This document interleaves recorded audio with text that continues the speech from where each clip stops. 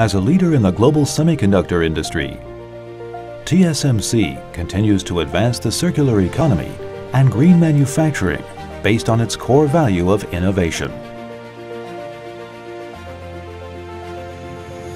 As technology advances, semiconductor processes have become more and more complex.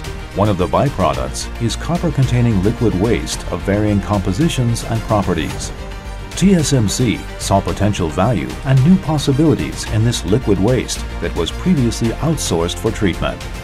In 2016, TSMC established an electroplating recycling system by adjusting the chemical dosages and process conditions to the different concentrations of copper sulfate waste, and successfully converted copper-containing liquid waste into highly purified, reclaimed copper tubes. Meanwhile, TSMC not only continued expanding its recycling systems, but also collaborated with local raw material suppliers to further research and develop purification procedures to replace natural copper with the reclaimed copper tubes. After a process of smelting, purification, testing, and certification, we were able to extract electronic-grade copper materials to be used in TSMC's mainstream and advanced processes.